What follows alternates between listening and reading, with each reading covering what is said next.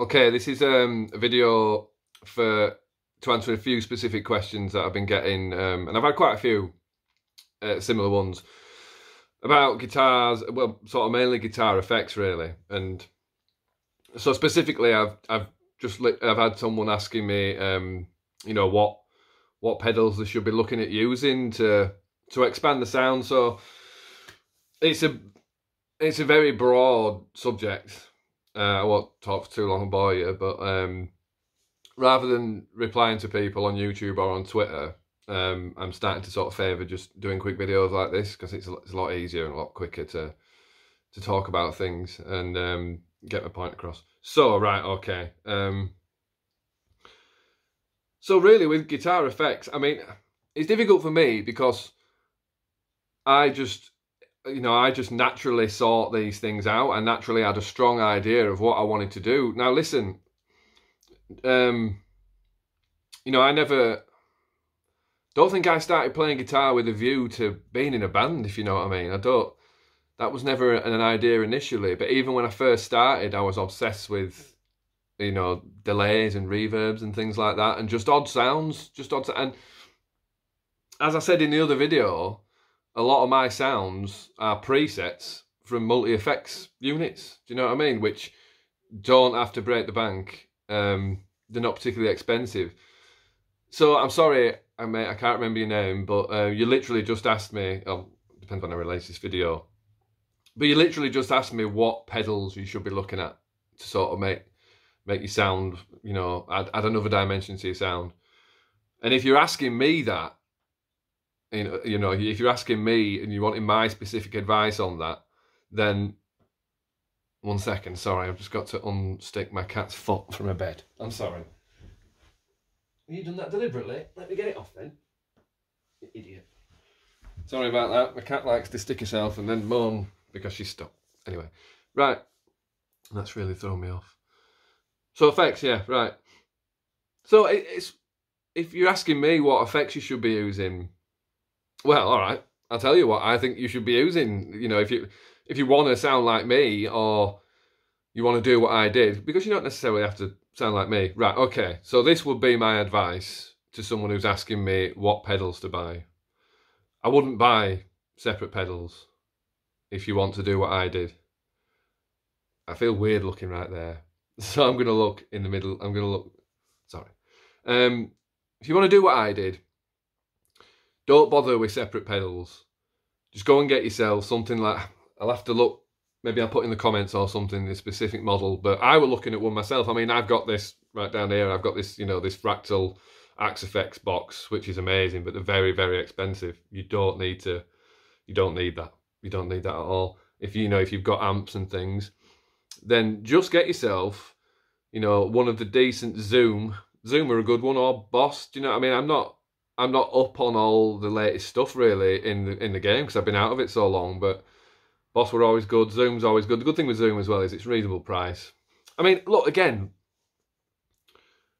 you have to walk your own path in this regard. You know, if you're thinking to yourself, well, you know, I always wanted to try effects, but he says it's not cool. You know what I mean? Or if someone somewhere has told you that using effects is not cool, I don't know what to do with that. I don't know what to do with that information at all, because I'm struggling to see A, why it would matter what anyone else says, and I'm also struggling to see B, why you wouldn't sort of just think, well, it comes back to A, why you wouldn't just sort of think, I don't care what you think. I suppose it depends who's telling you really, but listen, there's no right or wrong way to play a guitar or make sounds. And I tell you what, anyone who tells you that there is has got no place in music. Certainly no place anywhere near me. You know, everyone should do whatever the hell they want to do. If you want to play guitar, you know, like James Blunt. If you want to play guitar like James Blunt, crack on. Do you know what I mean? Crack on, that's fine.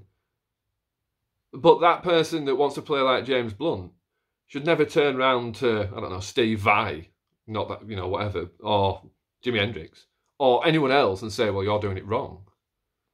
Do you know what I mean? Like, I don't know. I just find it perplexing, but maybe I look at things in a very different way to most people. I'm not sure, but I keep getting distracted again. You know me.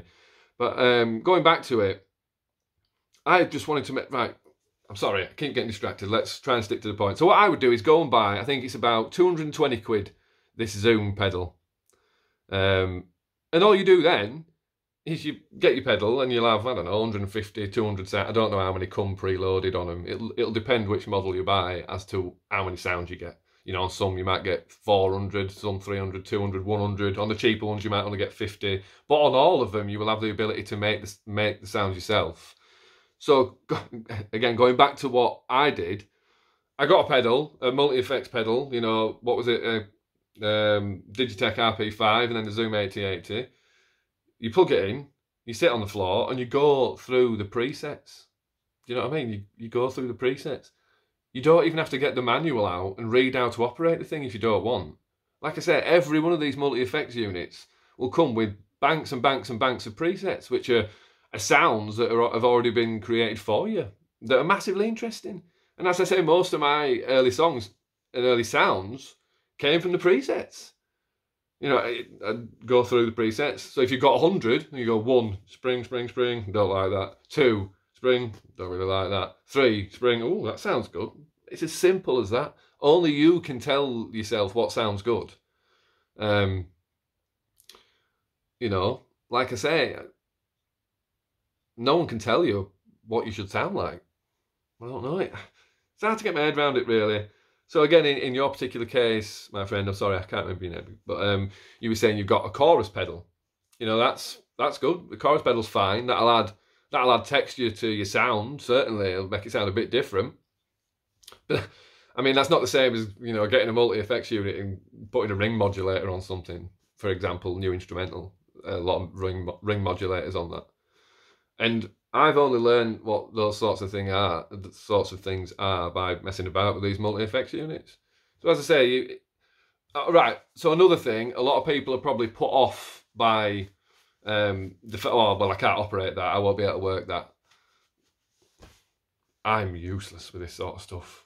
Do you know what I mean? I just work out a way to make it work enough for me. And as I say, going through presets is literally pressing a button. That's all there is to it. And if you've got 400 or 300 of them, you're bound to find a sound in there that you won't even have to touch. You will find a sound and you will start playing something, and away you go.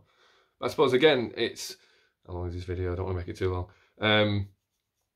It depends what you want to play like. As I say, if you're playing basic chords like James Blunt or like any rhythm guitarist, I don't know. I don't like putting guitarists in brackets or even styles, but if you're just playing basic chords, then it might not be worth looking at a multi-effects unit, because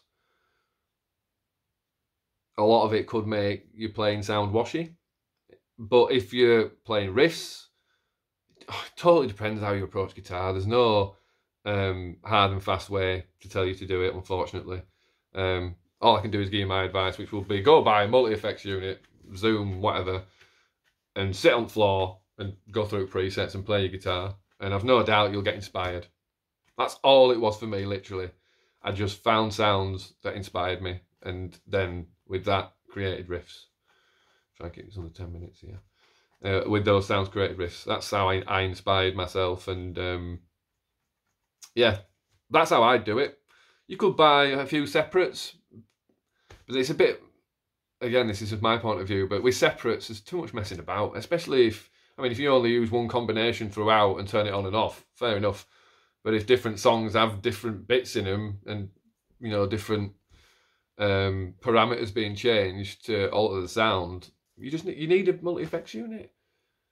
I don't get it. There must be someone in your band. Sorry, I'm not talking specifically about your case, but, well, as I said earlier in this video, if there's someone saying you can't do that because, no, sorry. I don't get that. Just do what you want. If you want to sound like The Edge, get loads of delays, and, you know, that's what I did. Except they were all in multi-effects units, all delays, any delays you want. So I don't want to ramble too much, so I'll leave this one there. It's just going to be 10 minutes. So yeah, my advice to you, go get multi-effects unit and play with it on the floor, and don't worry what anyone else says. No, there you go.